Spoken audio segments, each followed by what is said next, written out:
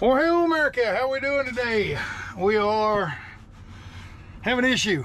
I got an issue.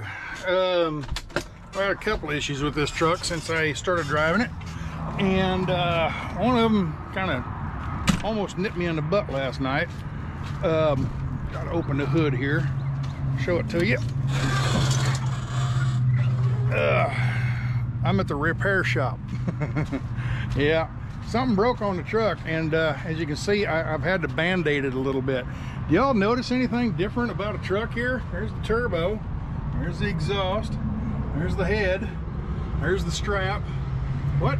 The strap? Yeah, I had to put a band-aid on the truck to get it home, limp it home kind of thing.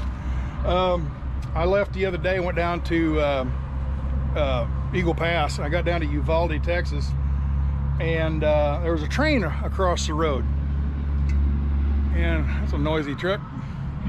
I'm right by the interstate, so sorry for the noise.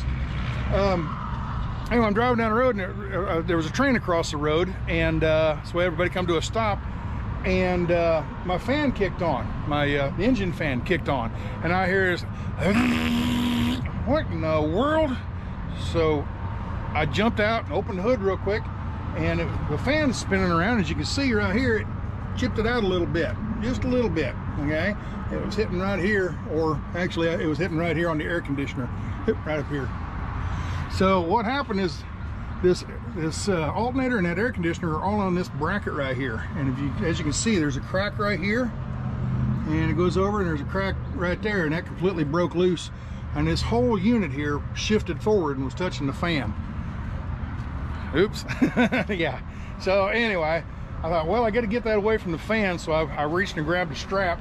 First I got out here, I got to think, well, maybe I can pry something in here, put a screwdriver or something in here. Well, that ain't gonna stay. So I thought, well, I got a strap. So I went and put a strap around the adjusting bolt right here. I can't see what you can see here. That adjusting bolt right there, and the strap goes around. I just went around the head, came back around behind, and right back up.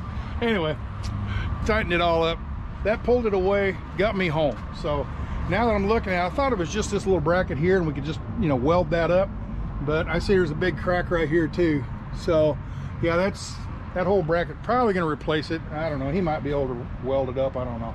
But yeah, so there's that. And then also I've been having trouble with the starter, not the starter per se, the solenoid on top of the starter.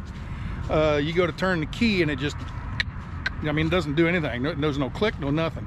Well, right down here on the driver, here's the driver's window, driver's door.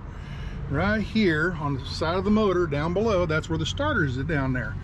Well, if you can see this little beer can shaped thing right here, the starter's great big, okay, down below, and this is the solenoid sits on top of it. 9 times out of 10 on a starter, the starter doesn't go bad. It's the solenoid that goes bad. So they usually don't sell the starter, just the solenoid by itself or whatever, so you just replace the whole starter. Talked to my mechanic over here, and he said he can get them from a guy that he takes these old ones and just rebuilds them. Okay, great. So we'll put a rebuilt starter on it. What else? Oh, down here, the remote lube. So you got your clutch linkages and all that. Well, one of them goes down to the underneath the bell housing area, and it goes up and greases the throwout bearing. The throwout bearing is when you push the clutch in, your clutch pulls the linkages pull the clutch away from the pressure plate, and when it pulls away, it's running on a bearing in there, and that bearing doesn't really use it. It's not active unless you've got the clutch in. So it needs grease though. So anyway, can't grease that throwout bearing unless that fitting's on there. He says he's got a fitting he'll put in there and reattach the hose, and we'll be good there too. And also, I've been having trouble with the fuel filter. Now, if you remember, we got the oil filter on the rear side. This is the primary fuel filter, and this is the secondary fuel filter, or water separator, okay? And when the fuel comes out of the motor, out of the tank, it comes up on this fuel line right here, through this fuel line in here, and this separates any big gunk and water. Then it goes over to the primary fuel filter and filters it even better, and then it goes into the injectors, okay? This has been getting clogged up with these little black flakes. Almost look like like black confetti or black cornflakes or something. I mean, much smaller, real little bitties. And think of, have you ever seen Goldschlager? They have the little gold flakes floating around in Goldschlager. Just make those black, and that's what this looks like. Well, it gets it clogs up the filter and everything. Well, I think what it is, pretty sure what it is that fuel line, 17-year-old fuel line, is getting old and it's deteriorating on the inside. And all these little flakes of rubber are floating down and getting into that filter and clogging them up prematurely. So I got to take that off. So the other day, it was last week, I think it was Thursday, I was down there in Brownwood, pulled in, changed that filter real quick. So I grabbed another filter and pulled it off and changing it. And when I pull it out, you get a little air bubble in the fuel lines. So you go to start it, it wouldn't start, you know. So you get out here, and this is what they call the jack-off pump, okay? And you just pull that out and you pump the fuel lines. It purges the air out of the fuel line, okay? So I'm out there doing all that, getting it all done, and went to start it again, and it just went nothing. Just the key is just completely dead. Doggone. So I've got a pipe that I go over and I reach down in here, and you just, on the top of that solenoid, you just give it a good little wrap, you know, and get up there, and usually that breaks them loose. What they do is they get old and they get sticky, kind of gum up. Anyway, fire it up. Well, that means that solenoid's going bad, therefore the starter's going bad, therefore you just replace the dang thing. So yeah, a few little things that are messed up. Oh, another thing is, this is another one I totally missed. Look at that. The shock is completely worn out down here, and this pin, okay, it bolts on the inside, comes out, and that's, you know, here's the replacement. I got it right here. Sorry. Let me see here. There it is. Here's the replacement pin. So that pin will go in there like that, through that hole, and replace it, okay? So take a guess. Take a guess how much that little booger cost. Take a guess. I might tell you someday.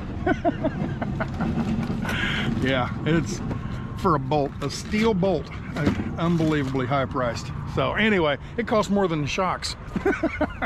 So anyway, I'm gonna put new shocks on it, put that pin in there, throw up bearing the fitting so I can grease it, the plate that holds the alternator and all that, fix that, and new starter. So we're in the shop, and I'm gonna go. Pam's gonna come over and pick me up here in a little bit, and I'm gonna head home and edit videos for you. So so anyway, yeah, other than that, it's done pretty good at riding good. I'm getting about 7.5 at 65 mile an hour. I'm getting about 7.5 miles a gallon. At 70, if I slow down to about 62, it'll go up to 8 mile a gallon. So and then of course if I go faster, like 70 75, it's probably down in the mid 60s. So speed kills fuel mileage, you know, it really does. So anyway, I think that's just a quick update for you. Let you go, just letting you know there's a few little minor things I found on this, so I got to fix. So we're good. Y'all be good. Take care. Ciao.